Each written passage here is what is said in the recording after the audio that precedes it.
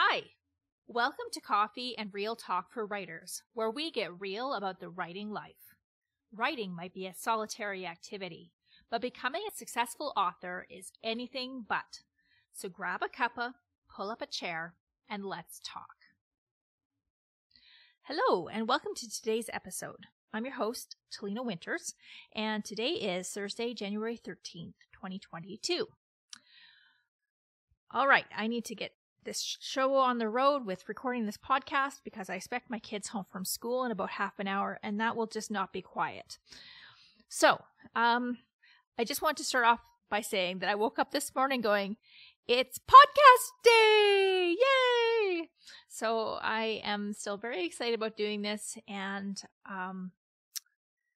looking forward to seeing where this goes. I am thinking now about starting to book some guest interviews. It has been a little more challenging than I thought to do it. To get the podcast onto YouTube, just because I have really slow internet. So even just the video upload itself takes a long time. So I'm gonna keep doing it, but I have to say that was a time expense that I wasn't necessarily prepared for. However, learning all the time, as my mom says. Okay, so this week, highs and lows. I had a really great week overall. Last week felt like, because I didn't get back into my office until Thursday, which was, of course, the day I recorded the podcast, but also just kind of felt like I had Thursday and Friday, which were both Mondays. Either that or it was like a Monday and a Friday jammed together, which for me are like the rev up and the rev down days of a week.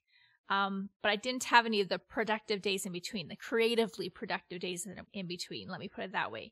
Because on Monday, it tends to be my admin day. And then Friday, I do usually do some writing in the mornings, but I didn't last week because I was just coming back from holidays.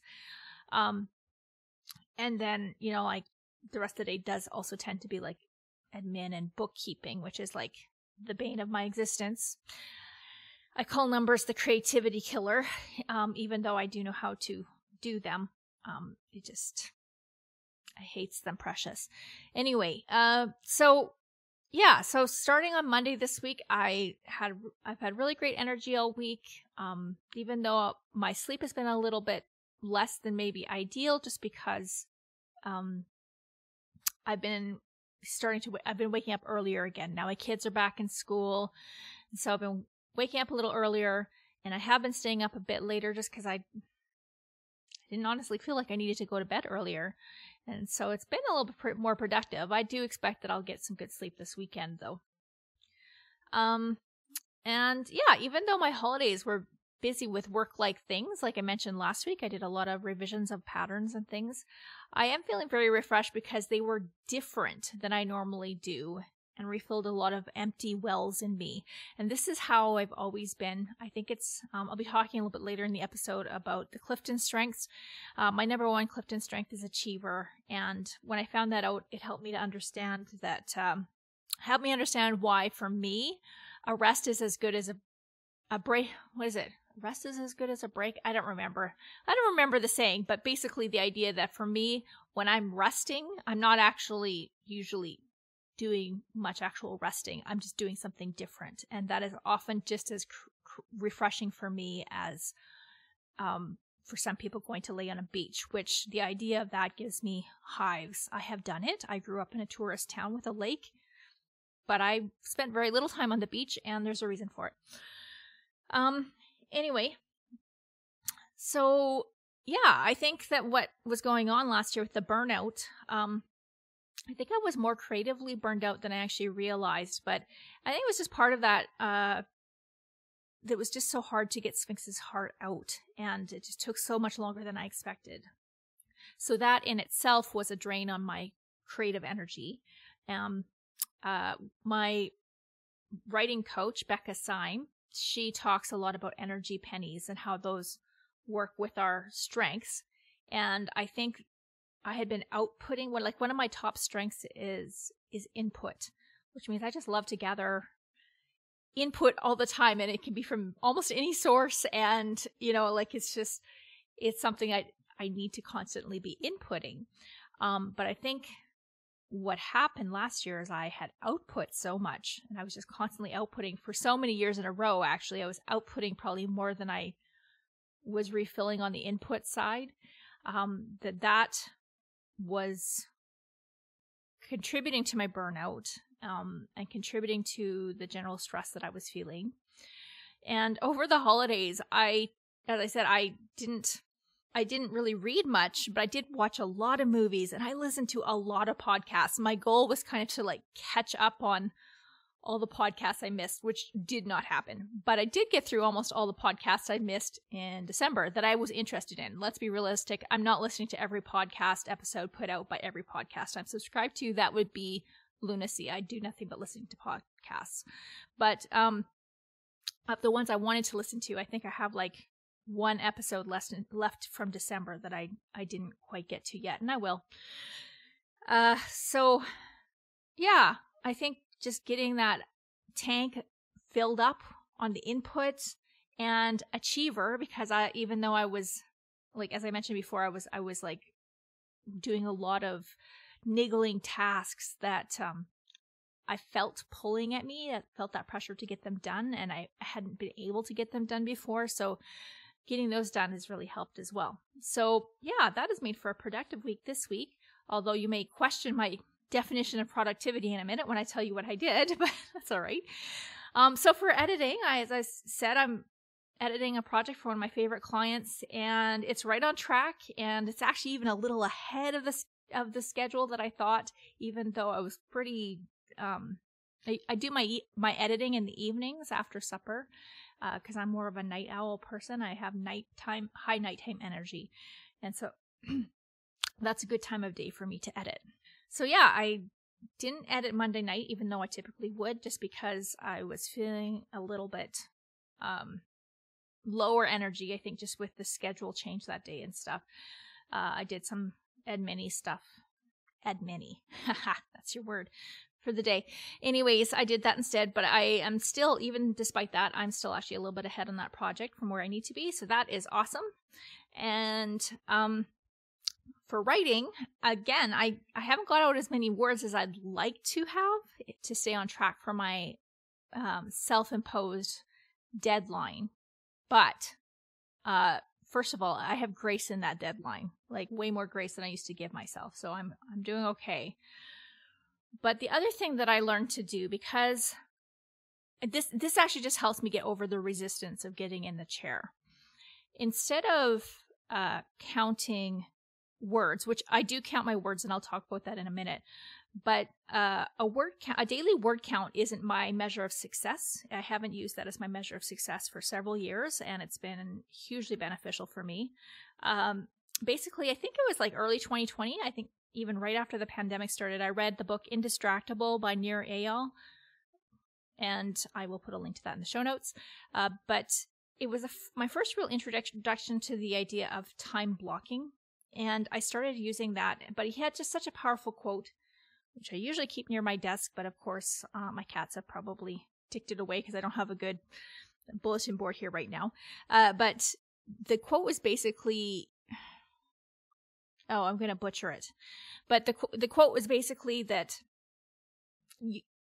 if you don't show up, you're not going to get anything done. And that is not the actual quote. I wish I could remember it. Sorry. But it was so impactful to me. Just like, well, yeah, like when I sit down to write, I always write something. Like, but if I don't sit down to write, I don't. It's like a no duh thing. But like you can't just sit down to write and think, well, I'll only write if I'm inspired to write. Like, that's not the way it is. It's like, you just got to show up. You make that appointment with yourself and you show up. And from that time, I have been making my writing block my first block of the day. Well, not quite first. I have like some journaling and stuff that I do first, but it's my first creative block, my first long block of work. Because it's the highest priority to me, and I know that if I don't do it first, I will find a million reasons not to do it. And I show up for it. Like, basically, my goal for the day is to make sure that I showed up with the intention to write, even if I don't actually do any writing during that time block. And sometimes I don't. What I found this week is, like, I don't do any writing on Mondays because that's my admin day. But Tuesday, because I hadn't written in my manuscript for 3 weeks, about almost 3 weeks, maybe. Yeah, it had been pretty close to 3 weeks by that point, not quite. I needed to reread everything that I had written.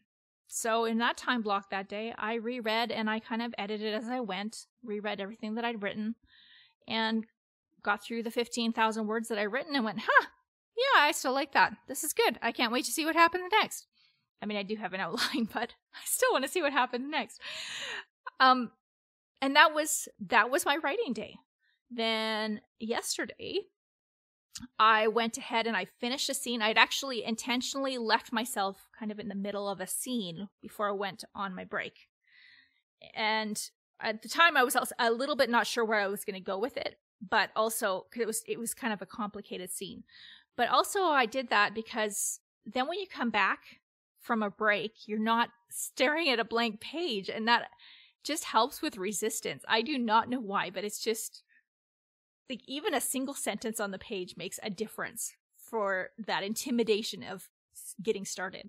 So I had about, I think, 500 words written in this chapter, which I then went and finished yesterday. I wrote 3,000 words yesterday, and that feels great. I had a 3,000 word day, but that's definitely not the way it goes every day. However, kind of like my ideal is to kind of average out 3,000 words a day if I can. And this morning, I sat down in the chair, and before I even opened up my manuscript, I was in a research rabbit hole, but that's okay. It was a research rabbit hole that I had triggered yesterday during that writing session. Because I was like, I need to figure out this about what my character did. I need to figure out this about their backstory. I don't know enough about that. And this is actually going to affect several themes in the story going forward. I'd even known that while I was outlining. It's like, oh, I know that she's going to do this kind of thing, but I need to figure out more about that. And again, going back to strengths, part of the way I figure those things out is I research my way out of it. So I spent like the first hour and a half, 2 hours of my writing block this morning doing research. And that still counts.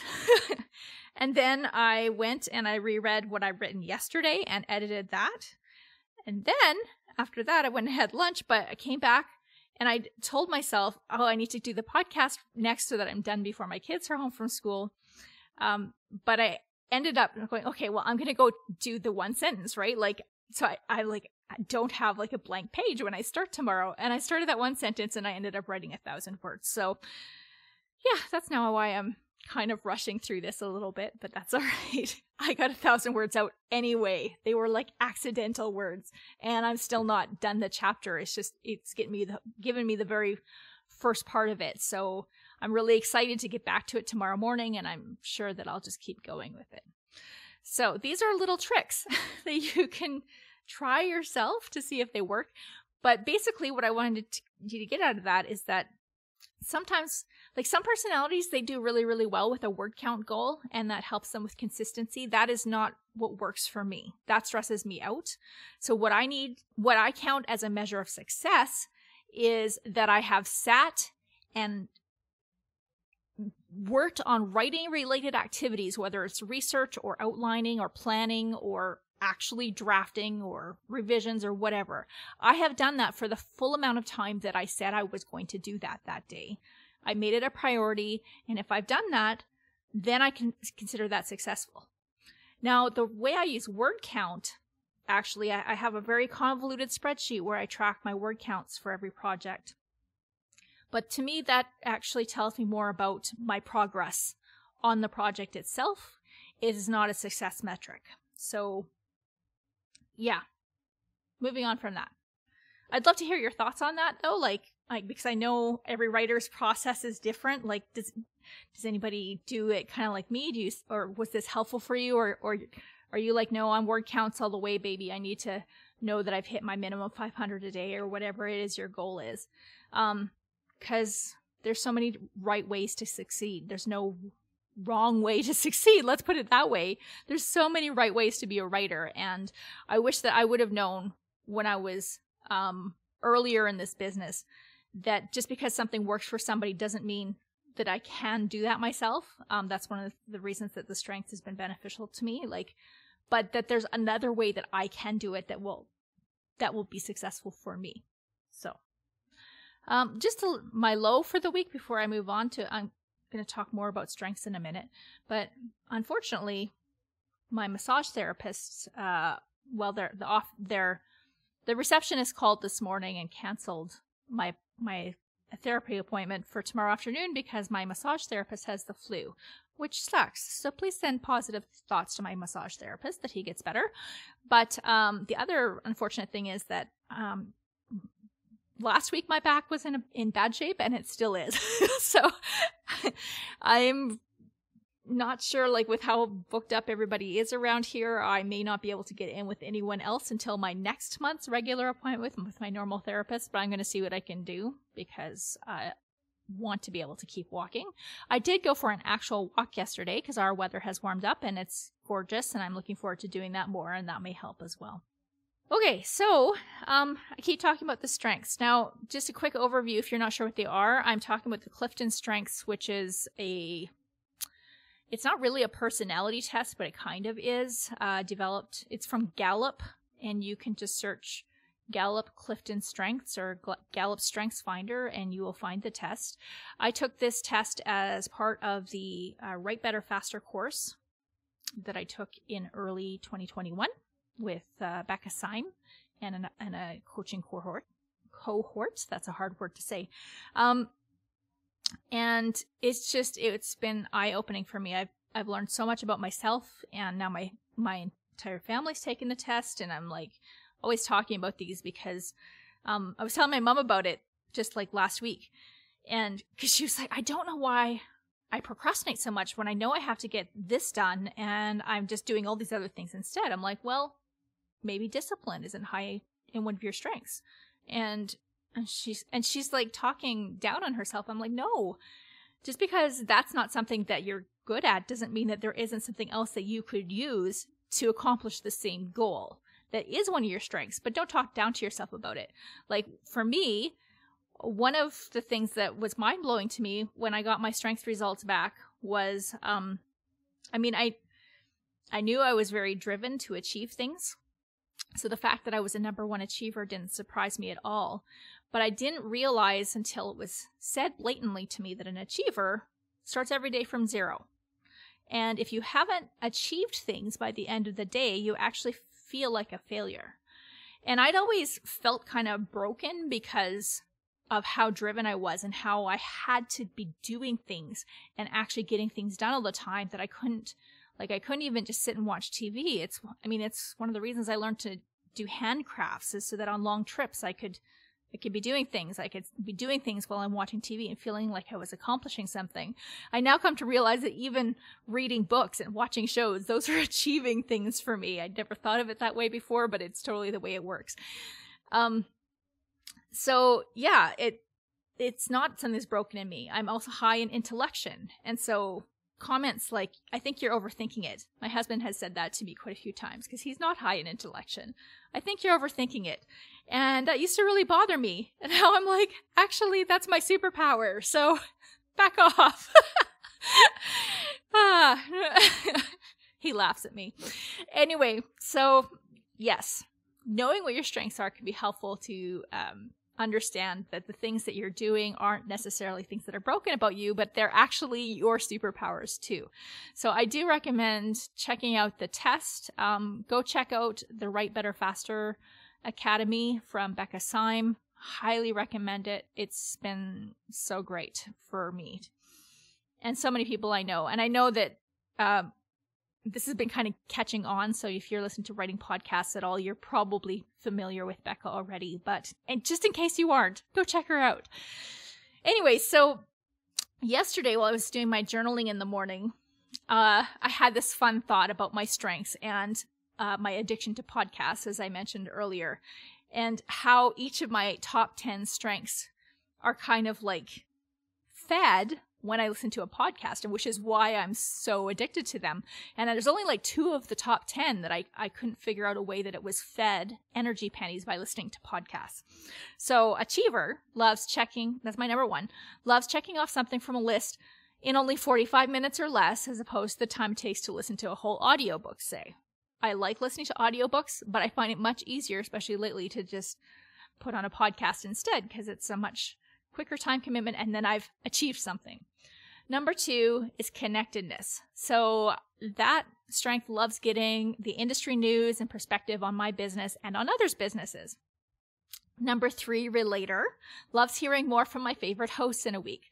That's why I love podcasts like this, where I'm hearing from the same host every week. And even though I like the interviews afterwards and I learn from them, I really, really love the introduction from the host, because it's like, oh, I'm like hearing from a friend today. So that's what relator loves about it.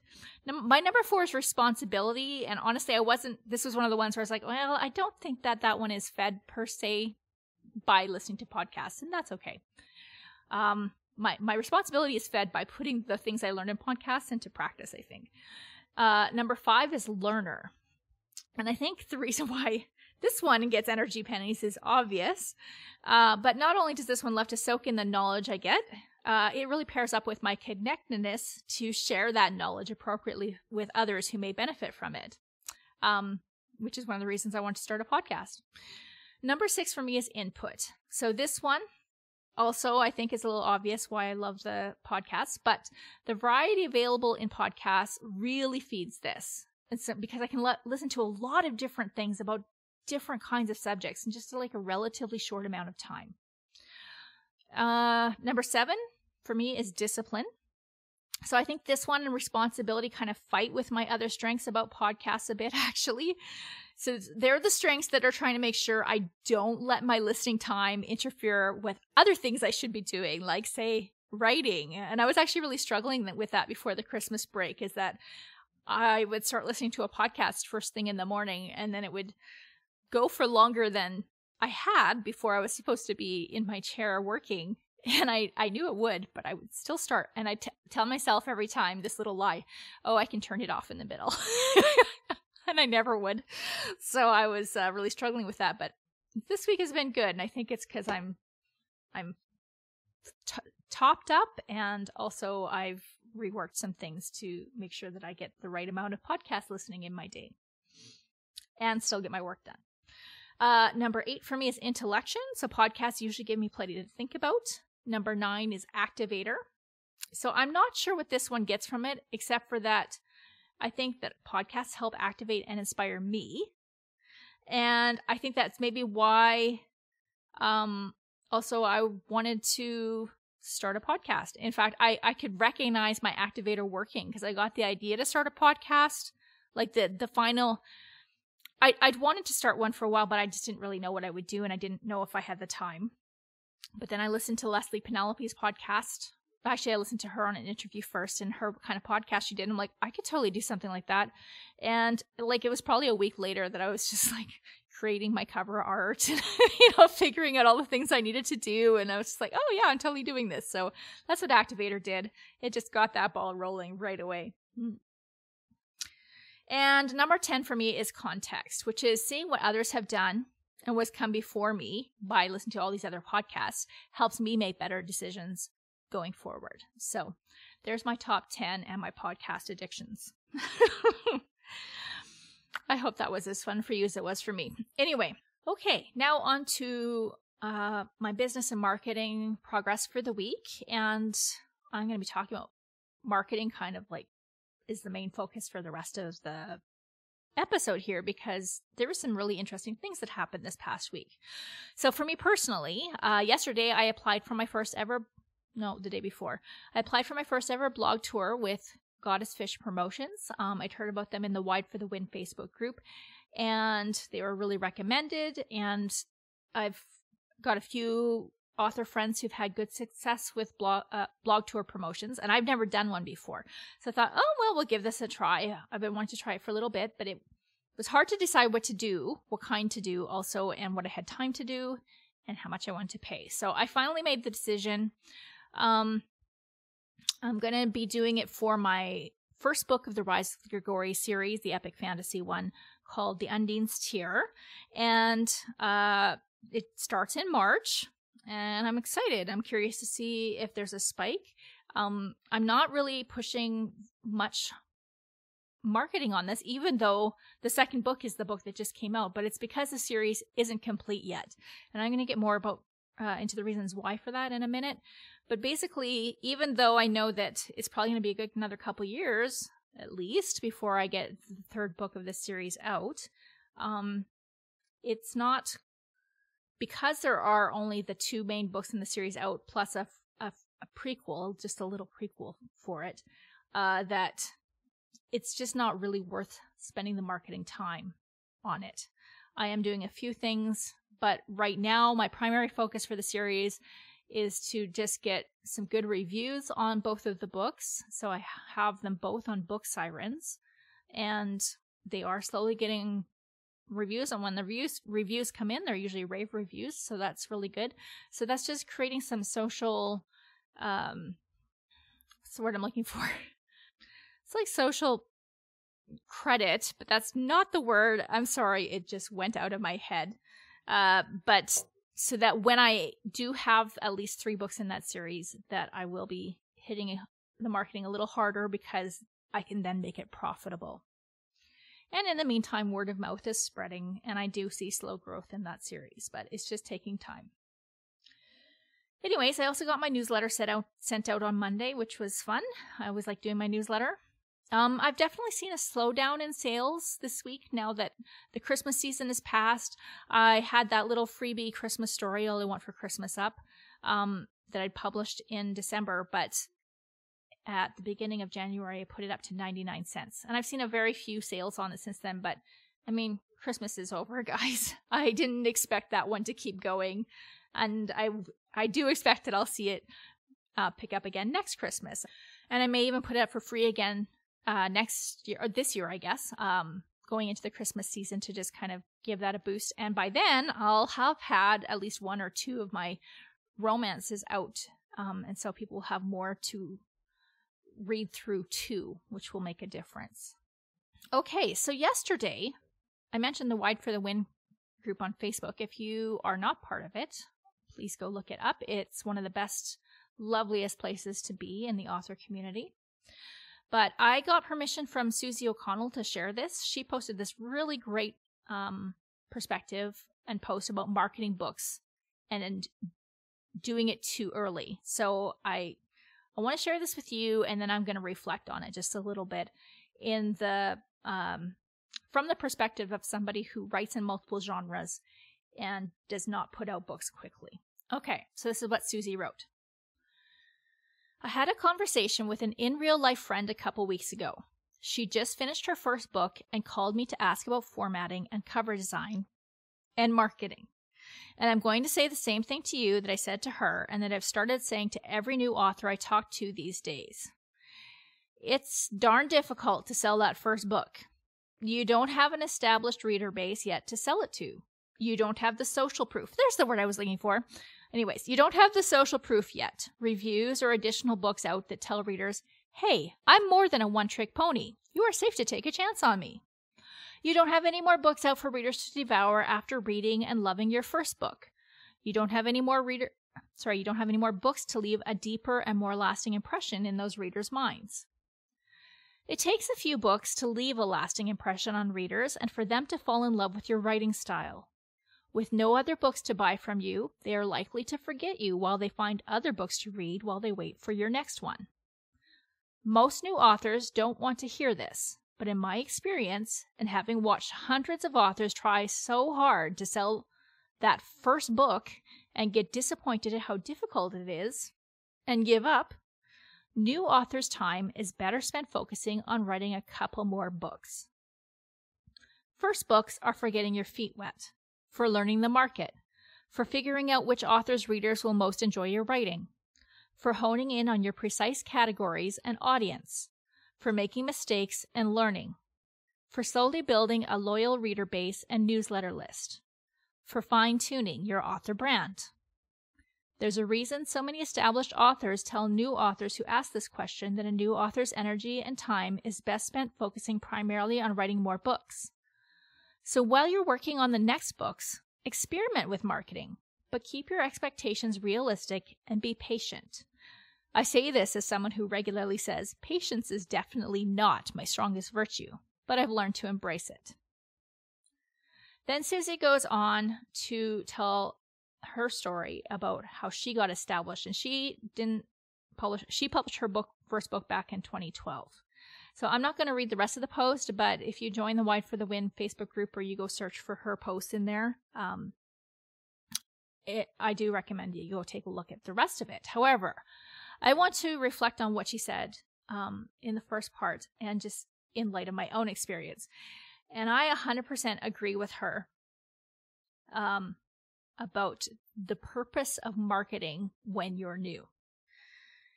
It's even trickier when you're a multi-genre author, so you're not putting out necessarily books all in the same series right away, and if you write and release fairly slowly.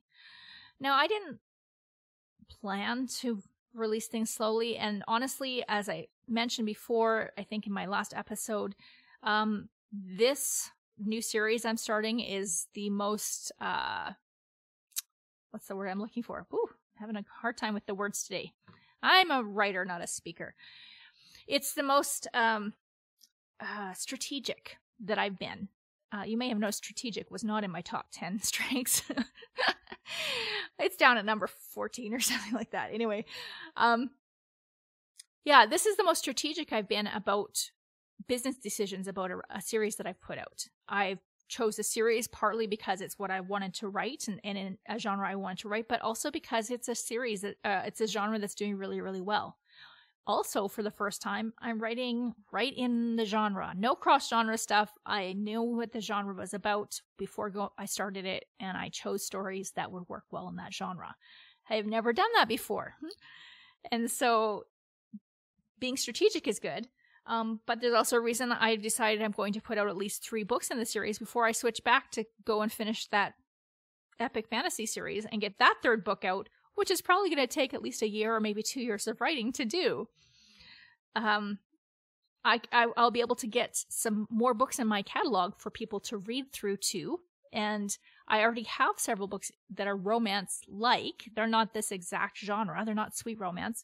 But I did see one very interesting review in the past couple weeks that someone had read, which one of my books? I think they'd read All I Want for Christmas, but it could have been that they read The Friday Night Date Dress, which was my first novel. It's an inspirational sweet. It's not sweet. It's an inspirational romantic women's fiction is essentially what it is, but it's basically a clean and wholesome romance, but with a lot more depth to it than they usually have. So that's how I market it, even though it doesn't quite fit the normal tone of the genre. So it's kind of a good way to lead into my book Finding Heaven, in the sense that it has similar themes, but it's a lot shorter. I put it up perma-free in 2020, and it's done really, really well. But because I didn't really have something that was a really good fit for people to go to next, I didn't see a ton of read-through, which is why I was surprised to see this review that somebody basically said they wanted another book of mine to read after reading, and I'm pretty sure it was that one, The Friday Night Date Dress. So they went and read Finding Heaven, and then they left a rave review about it. And that's why I was like, well, I need more romances out. I can write them more quickly, and then I can get several books out in my catalog and have people going through and buying other books from me while I go back and I continue to write the epic fantasy, so I can finish that series and be done with it. And I don't know what I'm going to do after that, but I am probably going to not be writing a lot more 300,000 more word books because they take too much time, as fun as they are to read and write. Okay, so I just want to talk about how I kind of experimented with marketing in the last 5 years, because I would say at this point I am just now starting to figure out how to market my books. And I've got like 3 genres already, and I've, been doing this now since, technically I published my first book in 2015, but I really didn't do anything with marketing until I published my second book, Finding Heaven, in 2017. So I've been basically learning how to market. I've been learning longer, but I've been actually learning how to market my books for 5 years. So what I did when I published Finding Heaven, because I didn't know tons about what to do, and I wasn't as hooked in then to the different resources that are available now, is I thought I'll do book signings. And how hard can this be? Well, it turns out it wasn't hard at all, because I had a professional cover. It's different. It was different than the cover that I have now, and it was the wrong genre of cover, but it was a professional cover and it was beautiful. And I created a sell sheet, and I created a media kit on my website, and I was very professional. And I found out I actually had I was fortunate to know author Adam Dries, who had done a lot of in-person selling and a lot of book signings. I'd met him at a conference, and I asked him, he didn't know him very well, and I sent him an email and asked him if he had any tips for me for getting book signings set up, and he very graciously sent me some wonderful emails about that. Very thankful to him. He's now written a book on it called 5 Tips for Successful Signings. So if you would like to check that out, I recommend you go grab his book, because he put all the knowledge that he gave me into that book. And he's given that to many other authors as well, the knowledge. But now you can actually say thank you by paying for the book. Anyway, I digress. So I had all these things set up, and I had this professional demeanor. And I contacted the consignment stores of all the Chapters Indigo, the consignment managers of all the Chapters Indigo stores in Alberta, pretty much. And keep in mind that the closest one to me is 3 hours away, and it's actually not in Alberta, it's in BC, in Fort St. John. But the closest one in Alberta is 5 hours away in Edmonton. And then most of them are in Edmonton. There's one in Red Deer, and then there's quite a few in Calgary. So Calgary's 8 hours away from me driving. And what I did is I contacted them all and sent them the information, and almost all of them said yes, which shocked the pants off of me. So for one very busy winter, I was taking trips down to central Alberta every other week through the winter from January to March, which is not a good time to travel. And I was doing like 4 or 5 signings per weekend. It was insane. I'm very thankful I had some places to stay for free down there, because I wouldn't have been able to afford it otherwise. But wow, did I learn a lot. I learned a lot about marketing my books from doing that. Now, I want to tell you right now that doing book signings is not a profit-making venture. Not when you're a new author, no one knows who you are. But it is a fantastic way to make superfans, because you make some amazing connections with readers. And by the way, if you're going to do a book signing, you don't get to sit in a chair and watch customers walk by. You actually have to be standing up and engaging with them, because they've got things to do. But if you develop your elevator pitch, and I have a blog post about that on my Writing Tips blog, develop your elevator pitch and catch their attention in that 10 seconds. Most of them are quite happy to come and talk to you, but otherwise they just think you're one of the staff standing there flogging books, or just there to answer questions. I got a lot of questions about where the bathrooms were. But yeah, so book signings are great though, because you're selling this book, and on any given weekday, you're going to have hundreds of people go by you most of the time, unless the weather's poor, within the few hours that you're set up there. That is hundreds of opportunities to refine your elevator pitch, to find what it is about that appeals to people. What is it about your books that appeal to people? Which kinds of readers actually are interested in the books you write? And I was surprised sometimes the people I thought would be my target readers were not. And sometimes people who I wouldn't have guessed would be interested in my books, they were. So it's, you just don't get that kind of direct contact when you're marketing online only. However, it is a very expensive way to get that education. And so I have, Even before the pandemic hit, I had decided to really dial back on how many signings I did because it's too expensive for me when I'm having to drive so far. If you have a local bookstore, though, absolutely do some book signings. I highly recommend it. So in early 2020, I mentioned that I decided I wanted to learn how to do ads. And so I took the Brian Cohen's, it was called Amazon Ad School, or Amazon Ad Profit Challenge, I think at the time. And it's now called the 5-Day Author Ad Profit Challenge, which actually just started today or yesterday, I think. If you want to check it out, it's completely free. It's run on Facebook. It's more than 5 days, just so you know. It actually goes over about 2 weeks.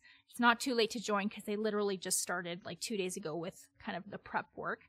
And I'll put a link to that in the show notes if you want to go check it out. Anyways, even though I didn't come out of there with a really strong knowledge of how to market my books on Amazon. I did. I'm not saying this well. Like, I did learn a lot, but one of the things that I primarily learned is that my books weren't ready to advertise.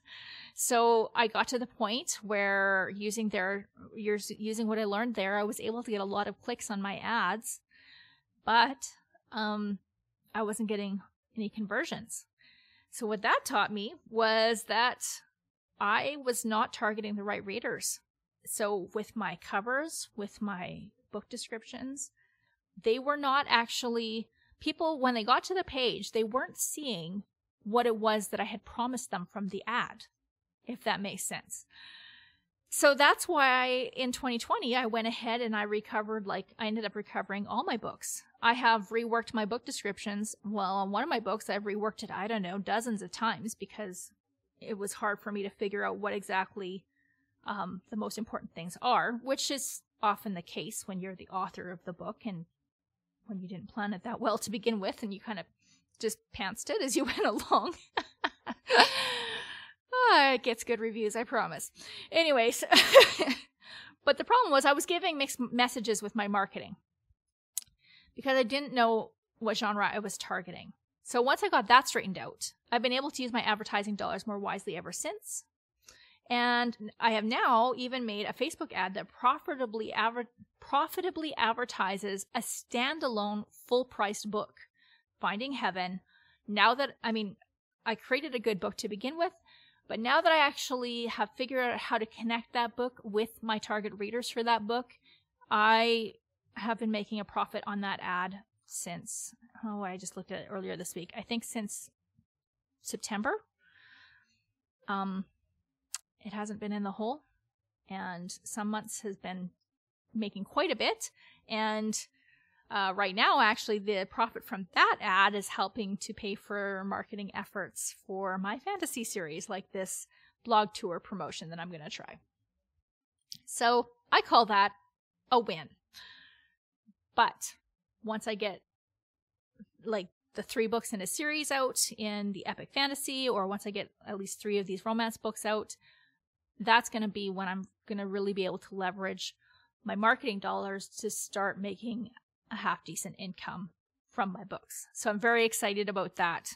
Anyways, so thank you, Susie, for letting me read your post and for sharing it. It was great wisdom. And I just want to say, you need to have all of these skills. You can't just be a writer to be an indie writer. You have to be able to market well. It's an essential part of being an indie publisher, which is what you are as an indie author. So you need to have that business mindset about learning to be a good marketer. And I'm not going to get into a lot right now, but actually I really like marketing. I'm one of those nerds that actually enjoys it. And just a quick way of looking at it that might shift your mind if you're one of those that struggles with it. I like to think of marketing as, I've mentioned several times, it's connecting your product with your readers, with your ideal readers, the people who will find value in it. But another way of looking at it is telling a story, inviting your readers into a story that you're telling. And I do have a whole class on this, which I've taught at conferences. I am thinking about making into a webinar or something. But it's kind of a shift in mindset when you realize that marketers are always just telling stories and they're just inviting you to make them part of your story. And that's all we're going to be doing for our readers. We're inviting them to make our story part of their story. And we're storytellers. So this is something that, if you think of it that way, is not so intimidating. So, one thing I want to mention is that in all the rewriting and bazillions of rewritings of my book descriptions, I actually became pretty good at writing book descriptions. And I now offer this as a service. And if you want to check that out, you can go to my website at talenawinters.com/editing. I have it on there among my other editorial services. You get a long description, a short description, a one-liner hook, and I can also collaborate with you to help polish up your own description and teach you how to be a better book description writer. So anyways, know that if you don't fit in the typical writing in a series and a tight genre niche box, learning to advertise is still beneficial, but you need to have different goals when you start out than somebody who's further along. So you're not trying to become wealthy right away so much as trying to figure out how to market your books and making sure you're marketing them to the right people, which is a really, really important part of knowing of how to market, is making sure that you're actually targeting the right people who are going to enjoy your books. Now, I might talk about more about that in another episode because that's kind of like its own big topic. All right, so just a few things before I finish up. I just want to talk about a new tool that I heard about this week. I heard it on Leslie Penelope's podcast. It's called Wide Wizard, which is a Chrome extension that's free. Just Google Wide Wizard, you'll find it. And it's for basically inputting data when you're publishing your books on various wide platforms, just to do it really, really quickly. It kind of like, it can drag scrape your book's data from Goodreads or BookBub, I think was the other one. And then it just kind of will autofill the publishing forms when you're going onto other sites like Kobo or Drafted Digital or all these other places where you need to publish your books wide. And it will input quite a lot of the data. There's still some stuff you have to do yourself, but I'm looking forward to trying this out because installing the extension was easy.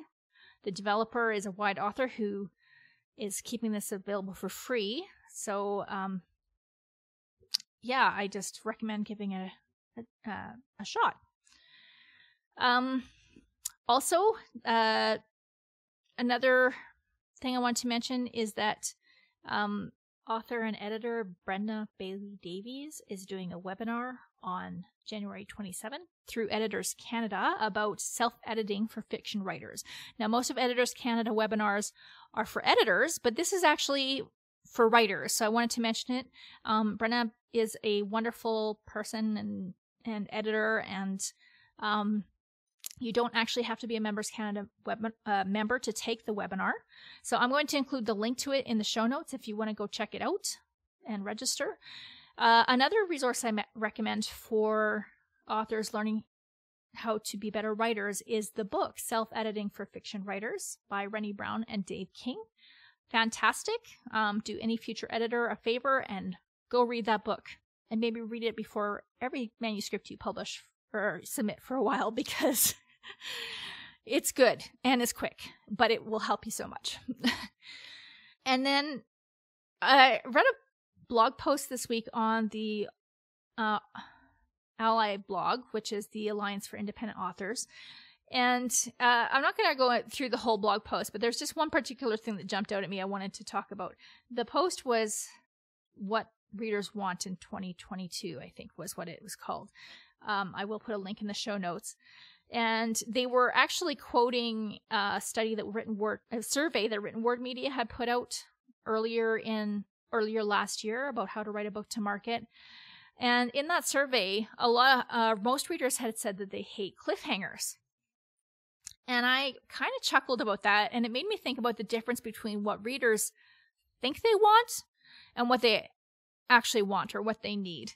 Because I've said that I hate cliffhangers, but I don't. Do I really? No, the thing is, when you write a book with a cliffhanger at the end, people hate that they have to go read the next book if they want to finish it or to get satisfaction from that story. But do they actually hate the cliffhanger? Well, I would posit that the only reason that people hate cliffhangers is if the next installment is not yet available and they're going to have to wait to get that satisfied feeling. I would also say it probably does depend on genre. In romance, you don't want to have a cliffhanger at the end. But in epic fantasy, sure. Sci-fi, yeah. Having these series with cliffhangers at the end is fantastic and a way to get great read through. I have a massive cliffhanger ending at the end of Undine's Tear, and I felt really bad about that until I got book 2 out because now people can go ahead and just keep reading if they want, and then they get like a book that's twice as long. So yeah, I had to chuckle and think about, like, I think that readers only think they hate cliffhangers, but they don't if you really look at it. I actually love them once I started thinking this through because I'm already invested and I want to keep reading to find out what happens. And if there's a cliffhanger ending, then it just makes it really easy for me to pick what I'm going to read or watch next. So I think just because the survey says the readers hate cliffhanger endings is not a reason to stop writing them, just so you know. The other thing that they talked about in that post was the rise in print sales over the last 2 years, which I don't think it surprised anyone, but I'm not on TikTok, but I am well aware of it. Everyone in my family is, and my husband, who hated social media until he discovered TikTok, is completely addicted. And he now actually sends me little videos sometimes of book talkers. He sent me one last week that I had to laugh at, and was somebody had, I don't know if he was just trolling the book talking community or whatever, but he basically was like, send me your stitches and tell me how many books you own. And all of the responses were like, we don't talk about how many books we own. Are you kidding me? But they were hilarious, of course. But it made me think, like, I wonder if part of the rise of print sales is comparable to a rise in YouTube, like the BookTube community, book talkers, Instagram, where the aesthetic of having lots of beautiful printed books on shelves is becoming really, really popular. And like these, I mean, every addicted reader has tons of books they haven't read. I do. I don't want to talk about it either, but I also really love looking at those beautiful books in all those pictures that you see with these like color-coded books or however they want to do them. I would never do mine that way, but I think it looks cool in a picture. So yeah, it was just a things that make you go, I didn't see that on any surveys. Anyone checking to see is like, do you buy more books because you like taking pictures of them for social media? Anyways, next week I'll be continuing on this editing project. It's not due until the week after, but I am hoping to kind of finish it a little early if I can, partly because just to help the author out, and partly to give myself a little grace before my next project starts. And I'm going to keep making progress on my manuscript. I'm going to keep showing up in my chair and beating the resistance dragon by just being there and being ready to write, so that I do. My mug quote of the week, this is not a real one. This is one I think that I might turn into a real one and design this myself or have someone design because it's a good one, is the joy is in the journey. And man, that's one of the beautiful things about being a writer is there's always more to learn. There's always more to do. It's a huge, challenging hill to climb, but it's got some really beautiful views. So I hope that you have a fantastic week with writing and in general. If you have questions, please send me your questions. I'd love to read them out and answer them, or just comments. You can go to my website at talinawinters.com/podcast and leave a comment on this post, or if you're on YouTube, leave it on the YouTube video. Or you can email me at talina@talinawinters.com. And if you have a favorite mug quote, please send me that and I will read it out, because I think that, I don't know what it is, but humans get really clever on mugs and bumper stickers. Anyway, all right. Well, thanks so much. Have a great week. Bye. Coffee and Real Talk for Writers has been produced by Talina Winters. You can find episode show notes, leave a comment, subscribe, or, if you're feeling generous, buy me a coffee at talinawinters.com/podcast. And be sure to leave a review on the podcatcher of your choice. Tell your friends to come by too. The kettle's always on. So until next time, I hope you keep writing and keep it real. Thanks for listening. Bye.